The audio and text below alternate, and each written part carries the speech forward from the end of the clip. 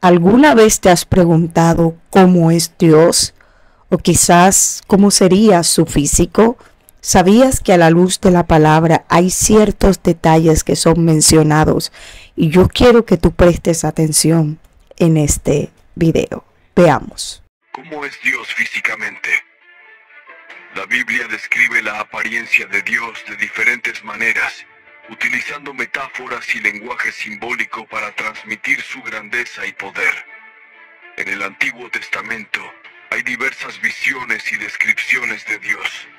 Por ejemplo, el profeta Ezequiel describe a Dios como un ser rodeado de un resplandor brillante y una apariencia similar a un trono de zafiro.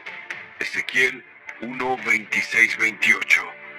En el libro de Daniel, Dios es descrito como el anciano de días, que tiene un trono llameante con ruedas de fuego. Daniel 7, 9.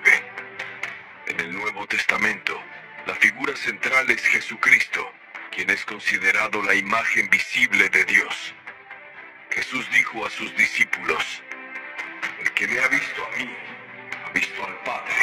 Juan 14, 9. A través de Jesús, vemos las cualidades divinas de amor, gracia y misericordia encarnadas en una forma humana. La Biblia utiliza diversas metáforas y símbolos para describir a Dios, pero debemos recordar que Él trasciende cualquier forma física y nuestras capacidades limitadas para describirlo plenamente. Muy interesante lo que acabamos de ver, ¿cierto? Cuéntanos qué opinas referente a esto. Dios te bendiga y Él te guarde.